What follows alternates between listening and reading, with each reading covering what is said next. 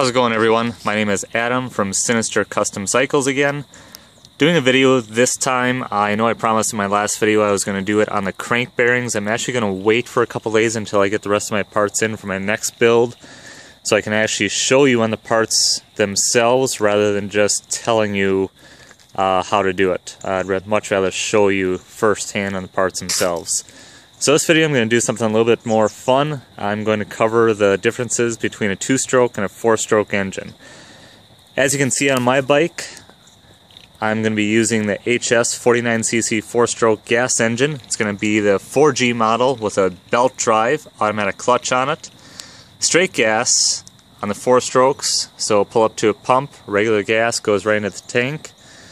Absolutely no clutch lever on this. It's just going to be twist and go. You're going to have a pull start on your right side. I've ran this in 30-degree weather before, and with a choke on, second pull at most. A lot of times I can get it fired on the first pull no matter what. Another nice thing about the 4 strokes, they are going to be quiet, and they're also going to be clean. So no smoke coming out of them. Very efficient. Quiet, just an all-around great engine, straight gas, so no mixing and worrying about ratios, anything like that, like with a 2-stroke. No clutch lever, just pull, let it warm up, and twist the throttle and go. One thing about the 4 strokes you're going to notice, they're going to be a lot bigger than a 2-stroke engine. So looking down here, it is going to be pretty wide. It's going to take up quite a bit of space. Also on the length and height. So much so that with the 4-stroke kits you are going to get a widened crank set. You can kind of see there how wide the cranks are, plus the arms for the pedals are also molded to be out a little bit wider so you can pedal and clear the engine. Kind of try and get you the best view here so you can see what I'm talking about. Here you can really see how much wider the pedals are than a normal crank set that comes on the bike. Because the engines are so big, it's kind of limited to what bikes you can use them on. The most popular models are going to be the beach cruisers, and you can do it on other bikes if you go with a large frame. So if you're talking a V-frame like on a mountain bike or a road bike, you're going to want to go up to about a 21 to 23 inch frame in order to have the room to fit the 4-stroke. Now let's kind of cover the 2 strokes. I don't have one to show you because I'm 4-stroke all the way, but I can't explain the differences to you. First thing, starting. You're not going to have a pull start, you're going to have a clutch lever. You're going to pedal up to speed and then pop the clutch, and that's how your engine's going to start. Another thing, you're going to have mixed gas. So if you do pull up to a gas station, you're either going to want to buy the oil there or keep oil with you, or pre-mix it and just keep it in a big can at home. This is kind of the biggest pain and also the crucial part, because if you don't get your ratios correct, you can do severe damage to your engine and even fry your engine. If you add too much oil into your gas mixture, you're not really going to do any real harm to it. You're going to smoke a little bit more, maybe drop a little performance, and at the worst foul out a plug. If you put too little oil in there, you are going to fry your engine in a hurry. Another thing about them, granted they are smaller, so you have a wider range of frames you can fit them in. Even on the beach cruisers here or any other bike, they're so small that you don't even need the wide crank set on it. So you do have more options that way. However, 2 strokes are a lot noisier, and they're also going to be a lot dirtier. So they're going to smoke because of that oil mixed in with the gas. So something to kind of keep in mind there. They are going to be a little bit more torquey on the off the start, and they're also going to be a little bit faster on the top end.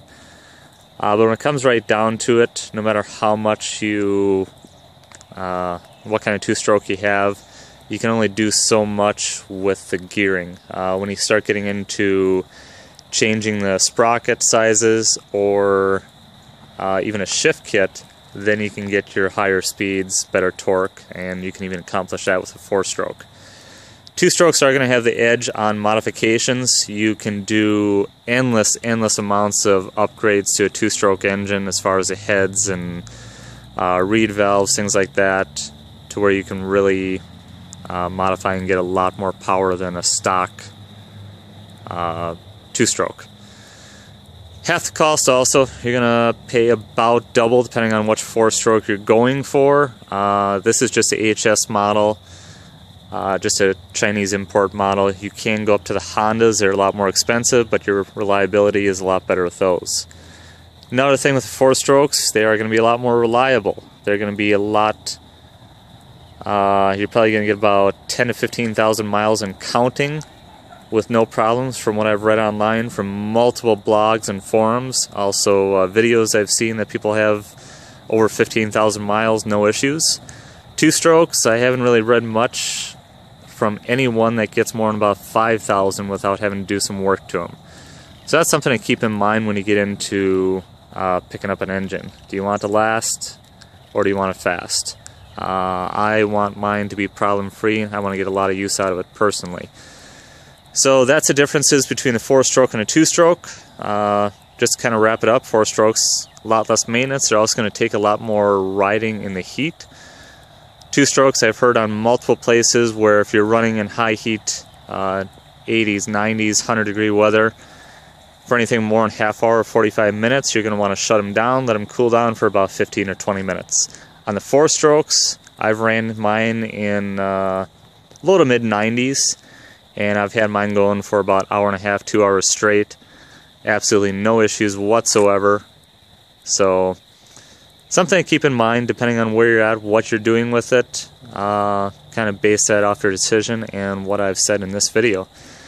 Any comments or questions on this, please let me know. Leave it in the comment section of YouTube, or I'll also leave my email up here and you can email me direct. Subscribe. I'll have a lot more videos coming up here soon. How-tos, what I'm working on, a lot of little things that I'm developing, a lot of issues that I hear people running into. I'm going to be doing videos on that. How to fix it. I'm also playing around with searching for possibly new engines that haven't been used on this application before. So that might be coming up this summer too. In the meantime, I'll have a lot more videos like this coming up. Any suggestions for videos, please let me know. In the meantime, that's about it. My next video coming up in a couple days when I get the rest of the parts in will be on the crankset. So have yourselves a great day, and until the next video, talk to you later.